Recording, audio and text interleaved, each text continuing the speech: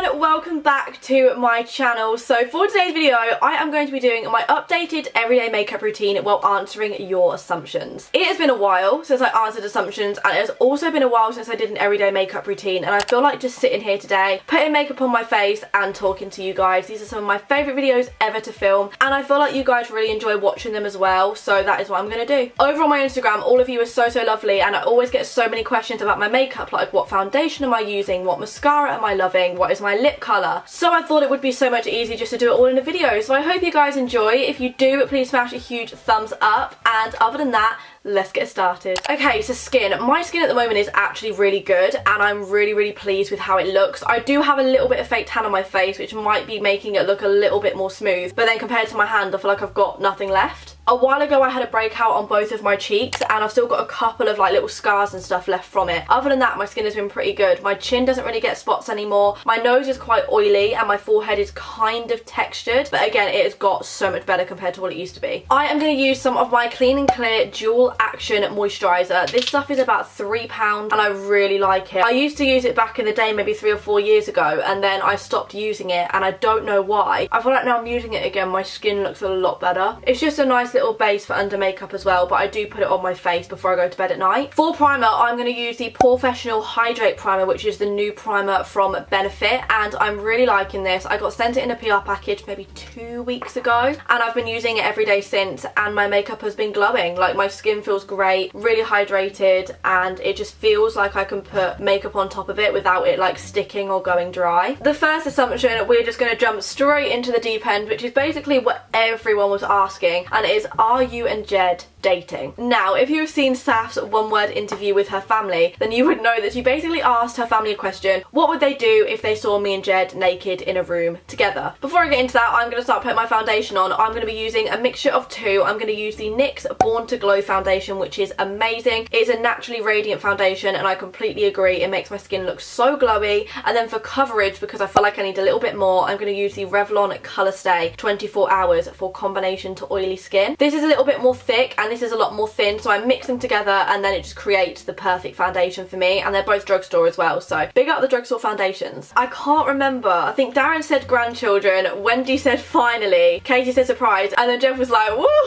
So now everybody thinks that me and Jed are dating or have dated, and I can't even tell you how many questions I got about that. But I can confirm, no, me and Jed are not dating. We haven't dated in the past. We're going on a ski holiday. Actually, I'm going with Saf and her family to France, I think we're going.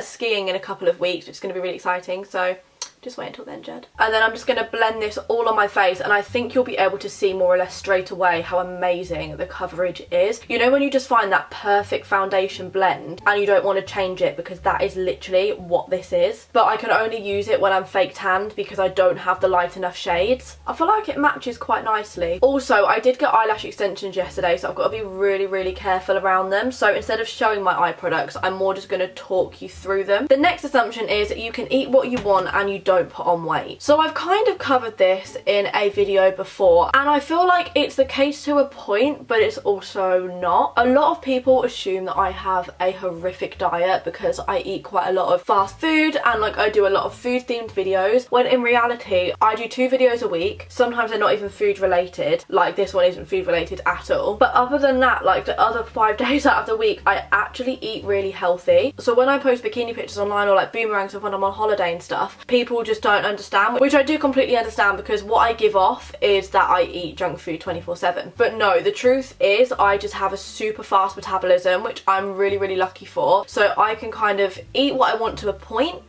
and then it will, you know, fast metabolism, you know what it does. I know I'm super blessed to have that, and it probably will catch up to me one day, but no, my diet isn't actually as bad as you will think. I think everybody thinks I have McDonald's for breakfast, lunch and dinner, and I go and get KFC in between, when no, in reality I actually have a really balanced diet. I just eat fast food when I'm filming videos, which I don't think is a bad thing. Like, a lot of people do it. For concealer, I've got a couple that I really like at the moment. So this is the Rimmel Lasting Matte Concealer, and I love it just because it's a little bit of a thicker consistency, and I feel like that gives me better coverage. But then I've also got, for highlighting, the iconic London Concealer, and I pop this under my eyes just to make them look a little bit more bright. Someone just assumed that this year is going to be owned by me, and honestly I thought that was just so lovely. I've got such a good feeling about 2020. Like, 2019 2019 was really good, but you know when you just have feelings about certain years? Well, 2020 is definitely that year, and I'm so excited to see what it brings. The next assumption is you get more money than most of your YouTube friends. With YouTube and earning money, it is completely different for everyone, and I'm just going to plug my podcast, Entirely Accurate. Has Byron and I did a whole episode on people earning money on YouTube,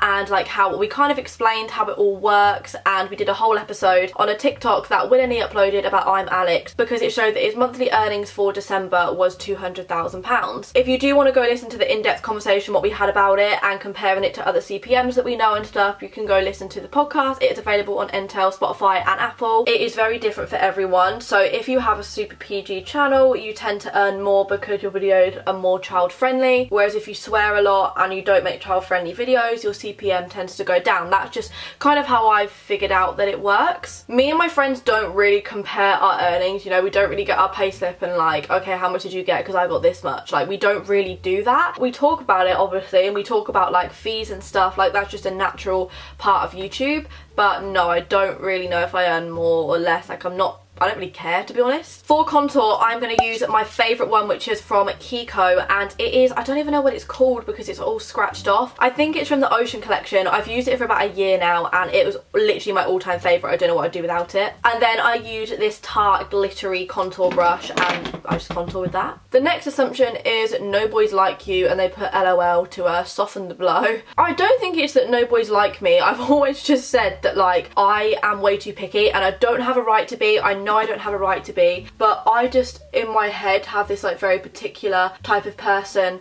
that I want, and I'm also quite particular with looks, which again I have no right to be. I can't help the way that I am. I've been on a couple of dates and I've spoken to different boys, but in all honesty, like, I feel like there's just always like something missing, or something just isn't how I want it to be. And I'll be completely honest, with me and with dating boys in the past, I've had really bad luck, and everyone that I've kind of been with has either really quickly found someone who they prefer or cheated on me. When I say cheated on me, it's really hard to explain because I've never had a boyfriend, but like we were exclusive. Like, I really can't explain it. One day I will go into like full on detail about it. So I feel like I also have major trust issues, so I don't think it's that no boys like me, because people have told me they like me kind of. Maybe it is that, I don't know, maybe I just don't want to admit it. I don't know, like, I'm only 19 years old, like, I've got my whole life ahead of me. I don't think it really matters that I haven't had a boyfriend. And if the boys that I've spoken to don't like me, then I just think of it as their loss, to be honest. The next assumption is you and Byron are secretly together. Now again, along with the Jed one, everybody thinks that me and Byron are together, or we're dating, or we have dated, or we've slept together. Again, if you listen to the podcast, you would know, because we do reveal quite a lot of what we don't talk about on YouTube. Yes, me and Byron have kissed before, and it wasn't like a jokingly kiss. We actually genuinely did, I hate saying this, but get with each other. It was at Kira's birthday, and I think it had just been brewing for a while that we both just kind of knew it was gonna happen. I can't explain it, and that was literally it. Like, that is all there is to it. Nothing else is gonna come from it. We literally just got with each other for about 10 seconds, and that is as far as it has ever gone. So no, me and Byron are not secretly dating. I will completely admit that we have kissed, and it wasn't really in a jokey situation, but other than that, no, I'm sorry, there's no more tea to spill on that situation. I get a lot of questions on my eyebrows because I used to fill them in and they used to be super blocky, and I hated it. Like, I'm just not a massive fan of the blocky eyebrow look. I much prefer the feathered, like, natural, fun type of look. So I get some concealer. It doesn't matter what one it is, but I just needed a light one, so I'm using my Tarte Shape Tape. And first of all, just underneath my natural brow, I just carve it out to make it look a little bit more shaped with the natural hairs that I've got. I don't really know where I started getting this tip from or where I started doing it, but it just really helped me, and I just love doing it now. Like, unless I do this, I feel like my makeup doesn't look the same. It just makes my eyebrows look a little bit more tidy. And then I literally just get some clear brow gel. So if I want it to be tinted, I will use the Benefit brow range. The 24-hour brow setter is amazing, but mine has just run out, and the Benefit Gimme Brow, which I've got here, but because it had run out and I don't have a Benefit near me, I've just got this Collection Colour Lash All Day Wear Colour Mascara, but it's a clear mascara, so I just put it in my brows. I just brush my brows up like this. I have to do it a couple of times for it to set in place, but I've actually ordered the soap brow tin from Beauty Bay because it looks really cool and everyone's talking about it, so I'll definitely pop that on my Instagram story once I've got it, but for now, this is how I do my brows. The next assumption is your mental health is the best it has been right now. I would definitely say it's at a good point. I am not really one to necessarily talk about my feelings. I find that quite hard to talk about it online. There's certain things that I can talk about really easily, and then certain things that I just can't. But it's fine. Like, my mental health is actually really good at the moment, and I just think, you know what, whatever life throws at you, you just have to deal with, and everything happens for a reason. So one day I probably will explain like everything that has happened behind the scenes and that I haven't really showed. I love the fact that I'm just so open and honest and real with everyone. Like, that is all I've ever wanted to be. But there are some things that I feel like should just be kept private until they're ready to be spoken about. Now for eyes, I'm gonna have to be so careful because of these eyelash extensions. So I'm gonna use this Tarte in the Bloom palette, and I use the shade Sweetheart at the bottom, and it's like a pastel-y pinky colour, and I'm just gonna pop this really lightly on my eyelid. It's really annoying actually. I wish for the purpose of this video I didn't have the eyelash extension so I could show you what I normally do with my eyes. The next assumption is you are working on a secret project, and I can confirm that I am working on a super exciting secret project. I actually had a meeting about it the other day. It was like a first initial introduction meeting, and oh my god guys, let me tell you, everyone's gonna be so excited. Like, I can't even tell you. I walked out of that room and I was like, this doesn't feel real. Like, this is one of my dreams. So I cannot wait for you guys to see. You know, it's gonna be a while. Like, I want to get it right, but yeah, so secret project is happening. Your bank account is over 6 digits, otherwise you would have answered that question. If you haven't seen, my mum and I did a say it or shot it video, and my mum asked me a question, is my bank account over 6 digits? And I drank to it because I felt like I didn't need to answer the question, but then by drinking everybody assumed that it was. In all honesty, I don't want to talk about how much money is in my bank account, and I'm sorry if that annoys you or if that just, yeah, annoys you. I don't want to talk about how much money I have. I just don't think it is appropriate necessarily. When I start investing properly and I start doing all the stuff that I want to do, I'm definitely going to talk about it because I feel like it's something they never taught us in school. In the past couple of years, I have been really blessed. I've managed to earn a bit of money. In school, I never got taught how to invest, how to spend your money wisely, what to do with spare cash, what, you know, all these different things. Like, I just never got taught that, so I never knew what to do. I was really lucky because this is a whole new situation for me, and it's what I've always wanted to do, but I've had to get a lot of guidance just because I'm clueless with what I was doing, or I was clueless with what I was doing. I feel like in school they need to teach you about these things like mortgages and bills and just everything and how to budget, and it's so important and they don't do that. So I definitely feel like I want to do some sort of series on my channel where I talk about that and talk about how I've done it and everything like that. So if that is something you do want to see, let me know down below. I'm now just going to brush the powder off. I don't even know if I said what powder that was. It was the Rimmel Match Perfection powder. It's literally £4 or £5 from Boots, and it is great. I love it so much. The next assumption is you have more guy friends than girls. In some ways this actually does ring true because home friend wise, so like people who I went to school with, a lot of the girls that I went to school with, I feel like we all just kind of drifted, and a lot of them didn't really support the whole YouTube thing. I had quite a hard time in school with the sense of the girls never really supported what I did to a point. I don't really talk about it anymore, but I definitely have a stronger bond with the boys. Like, at the end of year 11, as GCSEs were coming to an end, me, Doyle, Joel, Dev, Tanisha spent literally all of our time together. We'd always be on the field. That whole summer we literally spent together, and now the only friends that I see from home are Tanisha and then Doyle, Dev and Joel. So yeah, I do have more guy friends than girls. I feel like with me, I find it easier to click better with guys sometimes. I don't really know why, but we're actually all going up to Manchester like next week, I think, because we're all going out for Dev's birthday, so that's exciting. But yeah, I think I do in a way have more guy friends than girls, but I don't see that as a bad thing because I feel like I can open up to my guy friends. Next, I'm going to go in with some blush, and I've got my Benefit Rockateur blush. Love this. I've been using it every day recently. It just gives me a nice little glow. The next one is you do a podcast with your friends because you're not interesting enough on your own. That is definitely not the case. Me, Byron and Haz have always wanted to do something together, and it had been spoken about before that we all wanted to do a podcast, and then it got obviously brought up and we were like, great, this is what we want to do. I definitely don't do it with them because I'm not interesting enough on my own. I do it with them because I love doing it with them. I mean, I like to think I'm interesting. Like, if you've got this far in the video, hi, thanks.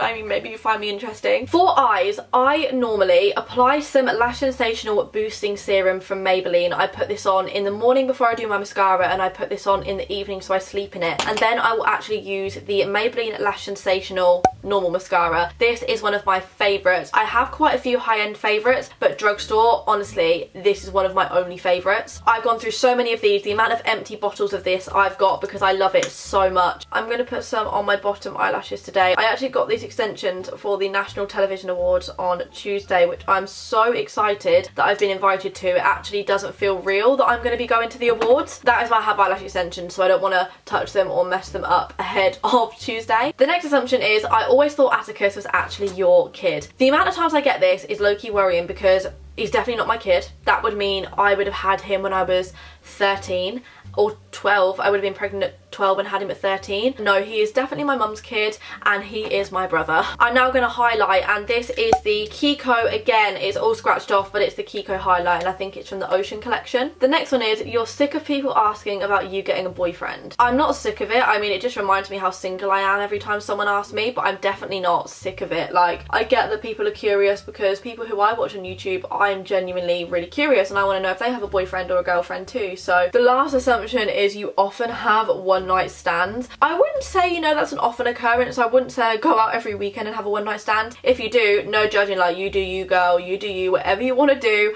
I do not judge. I personally don't go and have one night stands every weekend. Who knows, I could have had a one night stand. Like, it's our lives, we can do what the hell we want. If we're feeling it on a night out, like, go and do it. Lips, oh my god guys, this is my favourite lipstick in the world. I've gone through so many of these. It is the Too Faced Melted Matte in Child Star. If you ever see me in a lipstick, unless it's a gloss, promise you it is this because I wear it all the time. Oh my god, as soon as I put it on, I'm like, wow, it glides on so smoothly and it's just the perfect nude. I just realised I was actually going to line my lips, but I completely forgot. But if I do, I always use this Morphe liner in Sweet Tea. These liners are literally £4 to £4.50 and they're unreal. I feel like they're an actual dupe of MAC liners. Another lipstick that I love as well is this one from NYX, and it's the Soft Matte Lip Cream in Cairo or Cairo. It doesn't do a lot, but I just like it. And that is pretty much my everyday makeup routine. I don't know if anybody noticed, but I did dye my hair fully blonde again, which I much prefer. Thank you very much for watching. I really hope you guys have enjoyed. If you did, please smash a huge thumbs up. I'm always stalking the comments and replying to all of you guys, so go down below, leave some questions for me to answer. Make sure you also go and listen to the podcast Entirely Accurate. Follow me on TikTok, follow me on Instagram, follow me on whatever you want to do. And other than that, I will see you very soon for a brand new video.